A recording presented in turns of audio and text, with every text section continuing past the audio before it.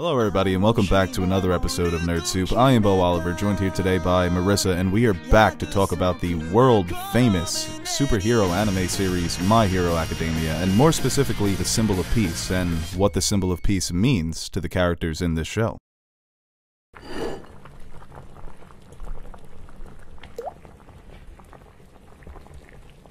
As a man determined to watch every single anime over the course of my life, My Hero Academia was a no-brainer for me. As a superhero fan, I was naturally drawn in by the show's premise. In a society that worships superheroes like gods, a young powerless boy named Deku is given the powers of the world's greatest superhero, All Might.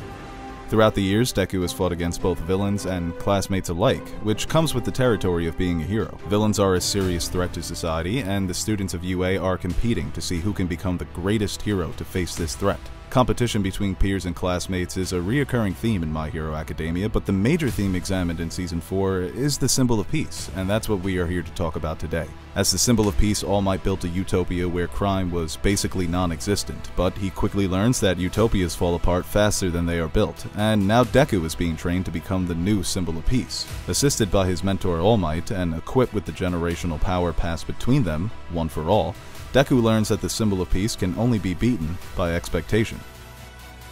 The character of Sir Night-Eye is introduced in Season 4 as All Might's former sidekick, and someone who doesn't believe Deku is capable of filling All Might's shoes. He believes that Mirio, a star pupil and upperclassman at UA, should have been All Might's chosen successor. So Deku not only finds himself fighting the villains in Season 4, but he also must prove himself worthy to the good guys. And I think that's a good place to start here, with Sir Night-Eye and his relationship with Deku. He's introduced as a character that's kind of an All Might fanboy, but you realize that it goes deeper than that. This is a man who genuinely cares about the theory of the Symbol of Peace and what it means for society. He believes that All Might, at the time, he is an All Might fanboy, though, because he really believes that All Might is the only one who's capable of personifying this kind of... To be a symbol of peace, you need to be, overwhelmingly powerful. It's not just enough to be able to beat villains, you have to be able to, annihilate them. And he really believes that All Might's the only character, or the only person in their world who's able to do that. You would think it's impossible, but Sir Night-Eye thinks that he has the perfect replacement in Mirio, Lemillion, who became a fan favorite this season. Mirio really would have been a perfect I think Night-Eye, yeah. Night-Eye wasn't wrong about that. We're obviously biased because Deku is the protagonist of the series, but, Mirio. When it comes to Deku and that power, I don't want to get into some of the theories, but I think there might be something that down the road that confirms it had to have been Deku. Oh, yeah, that 100%. There couldn't have been any other holder of this power. And that's interesting for the character of Deku to come into this situation, and Night-Eye is just not convinced. Why should he be convinced? Yeah, for a kid who not only did he not have a quirk, but he can't control the quirk now that he has it, so he's not capable of using it to its full potential. How are you supposed to become a symbol of peace if you're not able to do that? He wants him to see how great Mirio is, so that way he can give all for one. One for all. It's one for all. No, all for one. No. One for all. One for all. The similar name thing really gets me. Yeah, it does. Basically wants Deku to see that Mirio is the right choice and that he should give one for all to Mirio. It's just more added pressure on Deku, because obviously he looks up to Sir Night-Eye and he wants to prove him wrong. Going into this, he knows that he is already at a disadvantage. And that fight between Deku and Sir Night-Eye, out of all the great moments and epic fights we got in this season, that's probably my favorite. Just because of all the motion, everything that was behind it. The way he's mocking him. The animation is great when they go into Deku doing Night-Eye's his power. All Might face still is hilarious. I laugh every single time. And it's funny because Night-Eye doesn't laugh, but he's examining it. Yeah, he's like, how dare you not get the length of his wrinkles correct? And he's like, actually, if you go to this one really specific event where All Might had vinegar in his eyes. I think it's one of the best Superman stories we've ever seen. Superman is not front and center in this story. He's to the side. We get flashbacks of his glory days. We see glimpses of his ultimate power, but he's in the back seat while Deku is in the driver's seat. Yeah, it's also, really interesting that a lot of the story, when we're introduced to All Might, obviously he has parts of his internal organs missing, his massive scar, he's emaciated, he coughs blood. The man is not looking good. Someone said that when Americans are asked to wear a mask for 10 minutes, half of my respiratory system was destroyed. It's interesting because Superman doesn't give his life, he gives his power. Superman doesn't die in his ultimate sacrifice, he's forced to retire. People still look up to All Might and you still see his posters all over the world, but it's different. Superman's story ends in the middle of this story, and we're really following Superboy. And when Deku runs up on All Might and demands that he tells him the truth. That scene was so emotional. I teared up watching that. Just getting that history between Night Eye and All Might, that it was way more of a close friendship than a partnership. It shows you what All Might's state of mind really was, because he was essentially waiting to die. He thought, especially after Sir Night Eye told him like what his future would be, that he would ultimately die gruesomely if he didn't take a break or, find a successor 5 years previously when he had suggested it. Like, he thought his fight with One for All All for One. He thought his fight with All for One was it. Like, he was gonna die there, and it was only his successor and seeing Midoriya there that ultimately made him keep going. He was, I wouldn't say he was suicidal, but he was being ready to risk your life for people. At what point is that just self-destructive? Aizawa says this to Deku. How many people can you save if you hurt yourself after saving one person, ultimately? Yeah, that goes back to season 1. This is just something they kind of beat in over and over. In a flashback we see from All Might, like, he's in the hospital fresh after his fight with All for One. And Night Eye says, you can't even smile anymore. How many people can you save? You're not even able to smile right now. So what good are you actually able to do for the people? What's a symbol of peace who can't actually symbolize peace? Which is, something I think about constantly in this show specifically. Yeah, and that goes to Endeavor, and we'll talk about Endeavor a little later. I love Gran Torino playing the fatherly role for All Might and Sir Night Eye, manipulating them into meeting each other eventually. And that's when Sir Night Eye says to Gran Torino about Deku that he has a touch of the madness that All Might had, that I could just never understand. Mirio may have this maximum potential, but Deku and All Might are probably like 5% psychopaths. I mean, Deku's whole thing with, my body's being rewound, so clearly I just have to keep destroying it. She can heal me faster than I kill myself, essentially. Yeah, I mean, and All Might's, I guess, state of mind, this idea that the ultimate hero, runs without, or their feet move without them being able to think about it, also plays into Stain's idea of what a true hero is. Essentially, if you accept any kind of monetary gain for being a hero, then you're not a hero. He respects Deku in their fight in season 3 because he values the people he's saving first. He's not really thinking about himself. It's so fascinating how Stain's manifesto still pops up. That's another example of a villain was defeated, but was he really? Because his main goal was to get this idea out there in society that maybe heroes have been corrupted. And I don't necessarily think he's wrong. That's really one of the main themes of the entire series, is that there are cracks in this society that All Might has built, and there's fear out there. Just in how Bakugo and Midoriya, how each of them view All Might. Like, they both admire All Might, but they take entirely different definitions of heroism from idolizing All Might. He even acknowledges that in them. He says that together they're basically the perfect hero, or they have the potential to be the perfect hero. Yeah, they're like Eminem in Death Note. Watch Death Note. And with the power of One for All, we've always wanted to see All Might at his maximum power. When he's fighting the Nomu, it's his maximum power at that time, but like I said, we've never really seen Prime All Might. But we're seeing it now.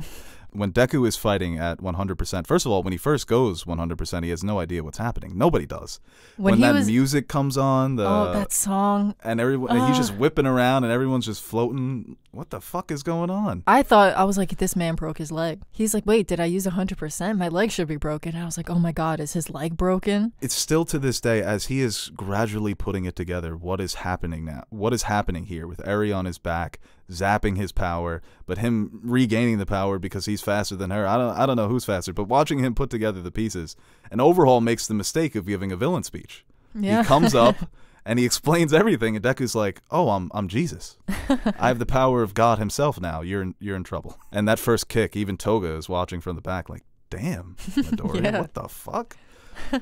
My favorite part, and I posted this as a GIF on Twitter, when it's after the whole sea of punches in the sky, which I love. I know people think that's corny, but I love it. I love like overpowered moments like that. The speed and the movements in which he's moving so perfectly, and I think it's a perfect use of slow motion. It portrays power. But after that, when you see Overhaul's face as he's looking up, and then it's like Deku's face coming out of the shadow, and he's pissed.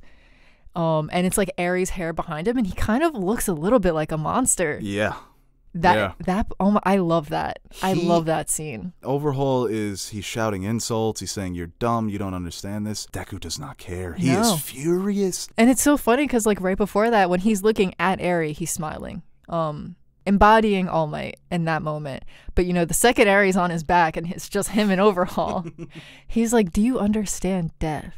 And the final shot of that episode when Deku is fighting Overhaul, the smile from Night Eye. I don't know if this could be seen as confirmation that he accepts Deku now, but he's happy with this outcome at the very least. Because I remember you saying that you almost wanted more of a verbal confirmation. Yeah. Hey, you can be the next I wanted symbol of him peace. to I wanted him to say to Deku, like, you will be a good hero. And he didn't, but I wanted him to say it. The insecurity of that character and not wanting to use his power, it stems from him seeing the death of his own friend. So he can't also withstand to see that anymore. To him, his entire life up until that point, the futures that he saw have been immutable. Right. Like, he says, if I'm looking into the future, aren't I just writing their future in stone? It's like, if he doesn't know what's happening, then it's possible to still change it in a way. Maybe his visions can't account for someone who can literally rewind things like that. The final goodbye between Night Eye and All Might, it's obviously very emotional. And they never really got, like, the catharsis that they truly needed. Like, they never hashed anything out. Even on Night Eye, like, he's joking, but he's like, oh, so you only come see me on my deathbed? And it's like, I, too, would be that petty on my deathbed. This is real life. This sometimes happens in real life. And these are two very stubborn and strong-willed characters, but that all just comes crashing down when Night Eye's laying there on the bed. And it's so sad for a character like Mirio. And you see Night Eye feels guilty for using this. He says, I wanted to use you as a vessel, but you became almost like my son. Yeah, when you see Mirio in the background behind All Might and Deku, and he's bursting in and the nurses are trying to keep him out. I have not read the manga, do not know what happens in the manga. I don't know if they maybe fix this or get close to fixing this at any point in the manga. But him losing his quirk, it's a very interesting juxtaposition. With Deku? Yeah. Yeah. And obviously, clearly this was done on purpose. Deku is a character who didn't have a quirk, who was given a quirk. Mirio had a quirk that itself wouldn't have been very powerful unless he made something of it, ultimately to lose it. But because so much of the work he did wasn't dependent on his quirk, like, he's still a peak athlete. Exactly. It's just now he can't phase through things. He loses the quirk and he's still kicking the shit out of this guy because he's... Which is, again, why I would have loved to see that fight not in still shots. You want to see him actually move and see some CQC. Night Eye says, you'll be a fine hero. You'll be the finest hero, like, the world will ever see. Which could mean anything, really. And it's also interesting, right? Because All Might cannot bear the idea of, if he was still capable of saving people, to give up his quirk. And it's not like Mirio chose to give up his quirk in any way. He's also, not a professional hero and a teenager, I think. Well, I think the difference between him and Deku, All Might, and Bakugo is he is truly egoless. There is no ego with Mirio. I think that's what happens when you don't have pupils. He should definitely get that checked out while he's in the hospital. But I think your point about him being a teenager is correct. He has that innocence that these other characters don't have. So him losing his quirk, him coming to terms with his new role in the show, it's a lot easier for him. Going to a character who's probably the complete opposite of Mirio in temperament and style would be Endeavor. And he's also a character in Season 4 who has to adjust to his new role as the #1 hero, as the public face of heroism. And he's obviously upset because he feels he didn't earn it, that it was given to him because of All Might's retirement. And it's actually All Might that he goes to for advice in this season. And this is one of the best scenes of the entire show. So Endeavor shows up, obviously, to watch Todoroki in these classes. All Might is also there because he's the one who had to escort Bakugo and Todoroki in the first place. We were just talking about this, parents going to their kids' games. Endeavor, he may punch you in the face, but he's there at every game. Yeah. He may just cause a never-ending childhood trauma, but he's there. That's my daddy up there. But, the conversation that they have specifically about, obviously Endeavor is not happy with being given #1 in the way that he has, because he doesn't feel like he's earned it. He can't be the symbol of peace the way that All Might was. His drive for being a hero is different. When the kids see them in the stands, they see Endeavor and they're all scared. They see All Might, they start cheering. Even All Might's scrawny, decrepit looking, he's still #1. Yeah, and when Endeavor sees Todoroki being admired by these kids, he is proud of him. Mm-hmm. It's like an emotion we have not seen from Endeavor towards Todoroki in that kind of way. And this goes back to the sports parallels, the differences in leadership. They would always say this about, Chris Paul, vocal leader, rah-rah guy, can hype up his teammates. but a Kobe Bryant was someone who just led by example. Yeah, Wasn't going to speak up. I totally understand this reference. Yeah, but that's Endeavor. When they introduce him as the #1 hero at the hero rankings, his speech is, I'm not going to say anything, just watch me. Watch what I do. I'm not going to be All Might up here cracking jokes, charismatic talk shows. I just get the job done. And it's a difference in approach, and maybe you can become a symbol of peace in that respect, where it isn't so much about inspiration, it's more about fear. Which is dangerous. It's dangerous to sew together a society on fear rather Yeah. than inspiration and hope. I think maybe the point here is that no one can become the All Might character, not even Deku. And that what he ultimately becomes might be something entirely different. Because, just a really brief mention, but like the very end credit scene when the very end when he sees the other users of One for All and what that could possibly mean for him in the future. That was such a great end credit scene. It really was. And I also like the theory that it's not going to be a symbol of peace, it's going to be symbols of peace. And they've established that with the unity in Class 1A being led by Deku and Bakugo. And you said previously that they truly represent the two sides of the All Might coin. So maybe that's what it is. It's the League of Heroes. And it contributes, I think, to the overall commentary about what being the symbol of peace means in the society. Because honestly, being the symbol of peace sucks.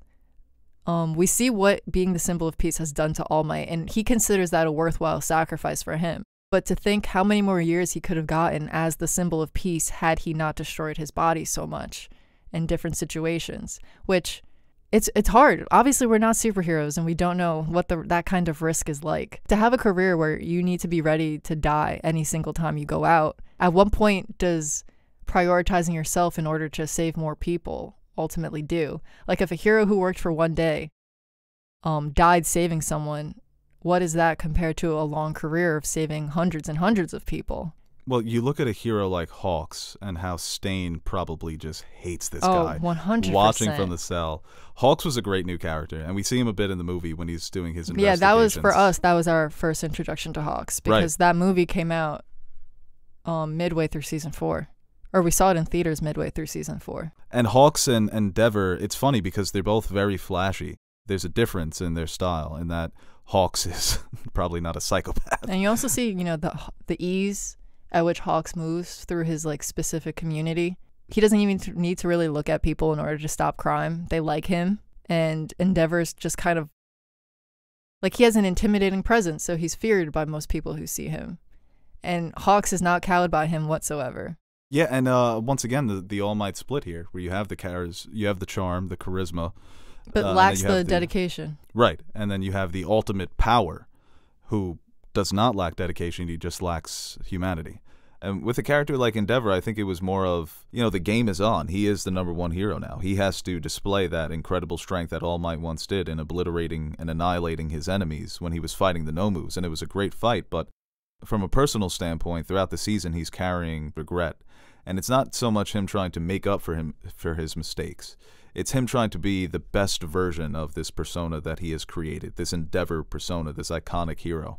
And going back to All Might's perspective, I think All Might, if he does regret what he had to do to become the #1 hero, destroying his body, at the end of the day, he is the one suffering the ultimate consequences of those decisions. In Endeavor's case, it's also his family that have to suffer those consequences. And I also believe Endeavor in this season is contemplating, was this all worth it? Was it worth it abusing your family? Was it worth it treating your son like a guinea pig to become that next #1 hero? It's not as simple as him saying, yeah, I regret doing this and I made a mistake. You have to account for the emotions and the lives of the people in your family, the people that you mistreated. And getting that perspective from the Todoroki family was very interesting. Yeah. And that scene, when they talk about him delivering the blue flowers to Todoroki's mom, probably the most powerful scene of the season. Yeah, she appreciates the gesture, but she's also not ready to see him. He abused her and he abused his children.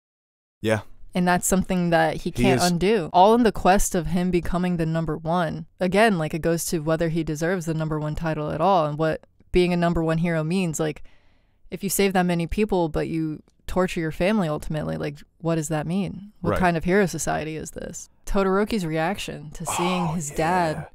He hates his dad, does not want to be like his father. But it's also another thing to see your dad, who's now the #1 hero, possibly be murdered on television. It's why my feelings about Endeavor are so complicated. Like Hawk says, we understand that this world, at least for now, needs a new number one who is capable in the same way that All Might was capable, if maybe they don't mean the same thing. I often wonder, I have these conversations with you and Cam and other friends that watch the show, will there be a significant time jump where these characters are adults? I do really like the theory of them teaming up. And there's so many goddamn hints and foreshadowing of them forming some sort of team. I mean, I personally would love that. I would not be mad at it. It's an interesting endgame for the premise that they present to us. The one symbol of peace then becomes 12 or 24 symbols of peace. Peace-I. I don't know. But I'm excited for Season 5, and I'm excited to see how this story continues to play out. And, you know, I'm sure that there's a bunch of details that we've missed because we haven't read the manga, but, you know, we do enough reading with the subtitles. What? Well, would you look at that?